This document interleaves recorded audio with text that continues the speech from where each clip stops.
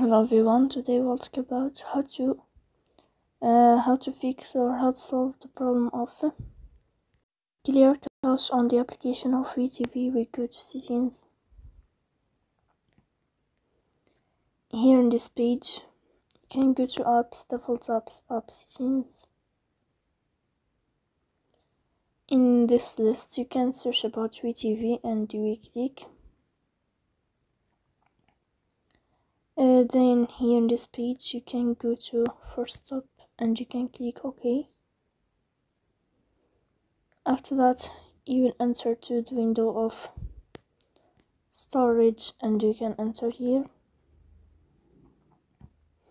Then you can click on clear cache. In the end you can turn off your phone and you can turn on your phone again. So please don't forget to support us by liking